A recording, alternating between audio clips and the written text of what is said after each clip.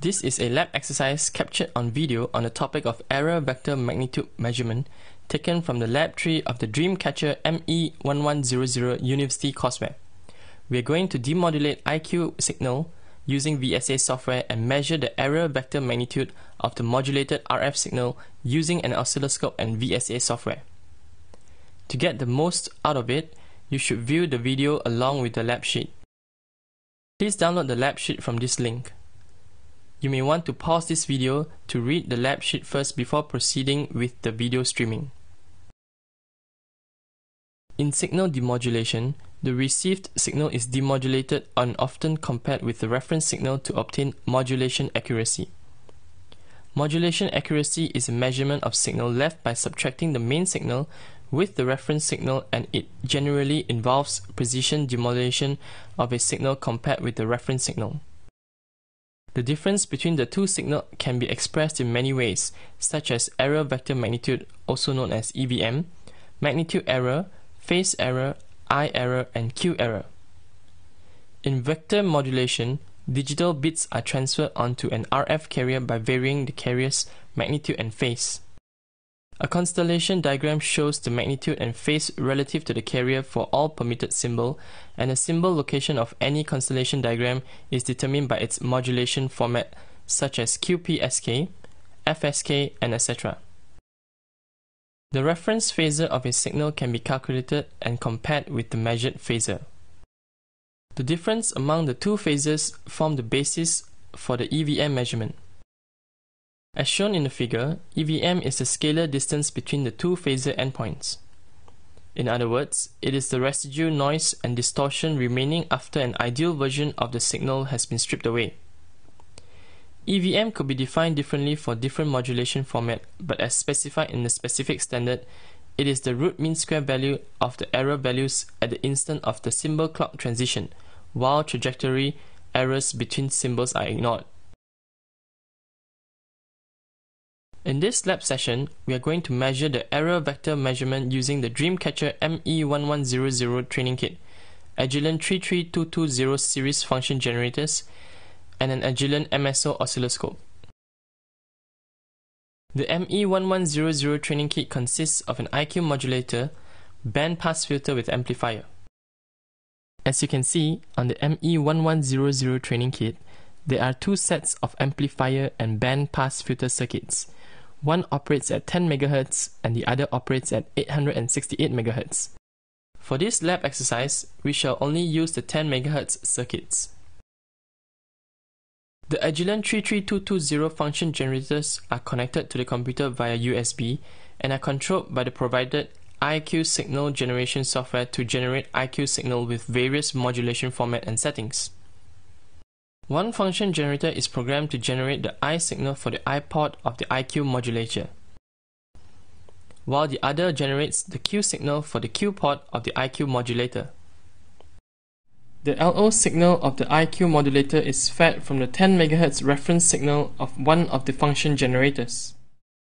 The modulated signal from the IQ modulator is then connected to the Agilent MSO oscilloscope for demodulation and analysis using the Agilent VSA software installed on the same computer.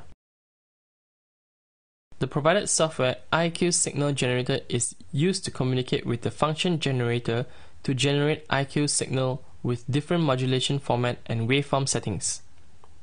The GUI consists of three main portions, which are control buttons, waveform settings, and GUI version.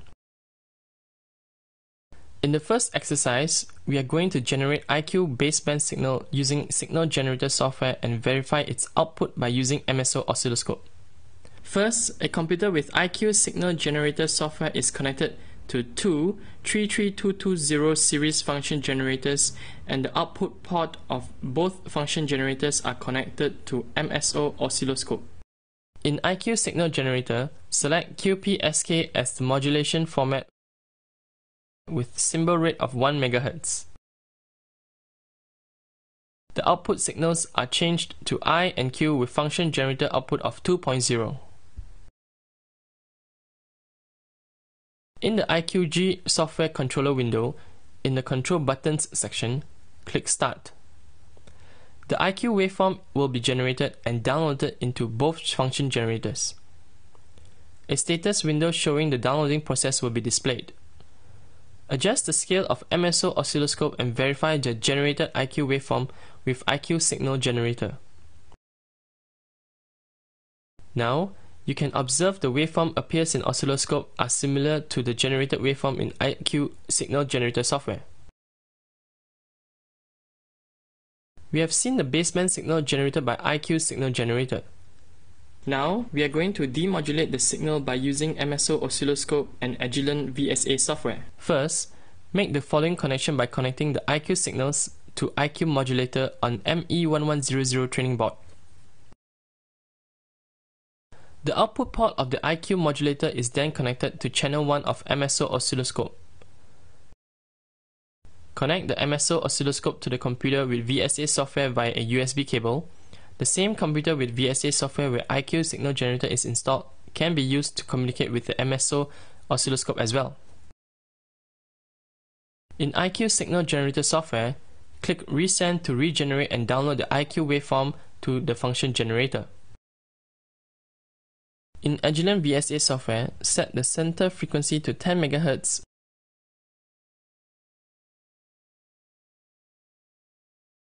with a span of 2 MHz. Then select Single Display Format. To demodulate the signal, select Measurement Setup followed by Measurement Type and followed by Digital Demodulation to select Digital Demodulation. In Digital Demodulation Properties, select QPSK as format. Set symbol rate to 1 MHz with points per symbol equal to 1 and result length equals to 228 symbols.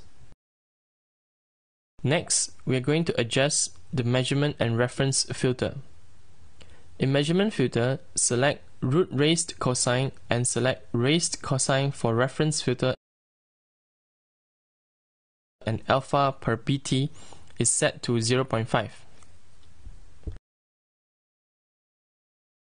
In Window tab, change the display format to grid 2x2 to display the demodulated signal. Right-click on Window and select Auto Scale. By now you should be able to see the constellation diagram, spectrum channel, error vector time window, and symbol per error summary table. From the summary table, the magnitude error and phase error can be observed. Now, you can observe the EVM is approximately 6.8%, where this is the error after IQ modulator. Meanwhile, the spectrum channel shows the modulated signal spectrum at 10 MHz. Sometimes the error mechanism might affect a magnitude error only or phase error only or both. Thus, by reviewing the relative amount of each type of error, one can distinguish the error type. For example, when the average phase error is substantially larger than the average magnitude error, the dominant error mode might be caused by undesired phase modulation. Now, adjust the RC roll-off factor in IQ signal generator to 0 and increase the roll-off factor each time by 0.2 to observe how it affects the channel power, EVM value, magnitude error, and phase error. Record down the observation for each selected roll-off factor value. From the observation, you can observe that by increasing the roll-off factor, the EVM value will reduce. In other words, better modulation accuracy can be achieved with higher roll-off factor value. Next, repeat the experiment with different function generator output levels with steady roll-off factor of 0.5 to observe the impact of function generator output level. Start the experiment with function generator output level of 0.2 and increase by 0.1 each time. Record down the observation for each selected function generator output level. From the observation, it can be seen that the effects of increasing function generator output will reduce the EVM value, and also at the same time, it increases the channel power. In the IQ signal generator software, there is an impairment setting in the waveform setting panel. This impairment setting allows you to inject different types of predicted impairment to the IQ signals such as WB noise, IQ offset, interference, and etc. By injecting the impairment, you shall be able to observe the effects of the impairment to the IQ baseband signal and its constellation diagram. From the summary table, you can observe the EVM value before impairment injection is measured to be approximately 5.9%. Now try to insert impairment of IB noise with SNR of 15 decibels and click Start.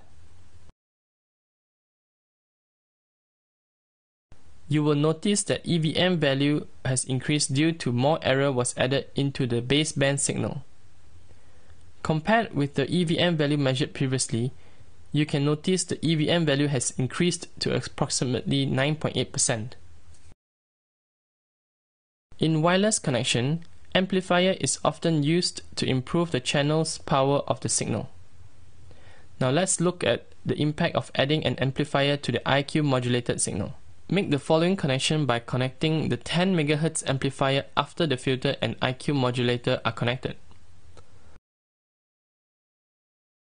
The output port of an amplifier is then connected to the MSO oscilloscope channel 1.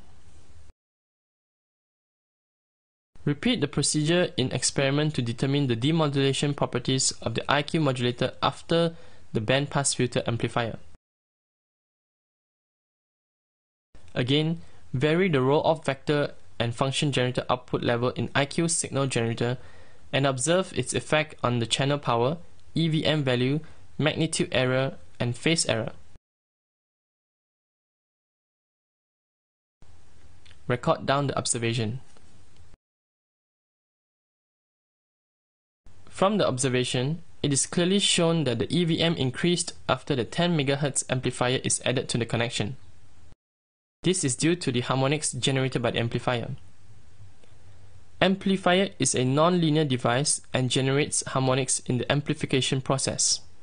When roll-off factor is set to 0, the highest EVM is measured to be 20.12% compared to EVM in the previous section, which is 9.78%. Also, notice the value of channel power has been greatly increased. From the table, the channel power has been increased up to maximum 10.42 dBm, while in the previous section, the maximum channel power is only negative 1.31 dBm.